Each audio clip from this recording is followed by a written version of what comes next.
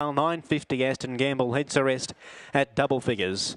The second leg of the quaddie, the green light's on, they're set to run. The Autumn Classic Final, race 6, they're set to go.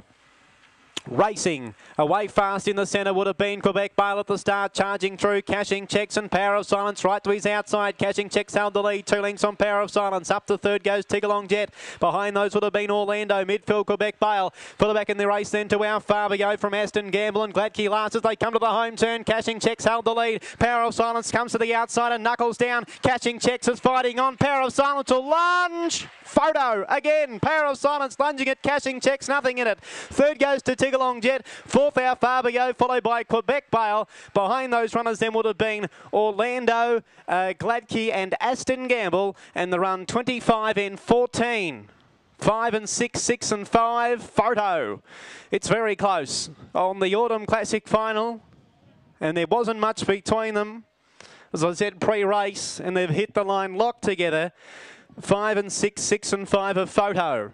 Third to number 8, Tigalong Jet. And fourth to be confirmed, 25-14 the run, 6.55, 11.19.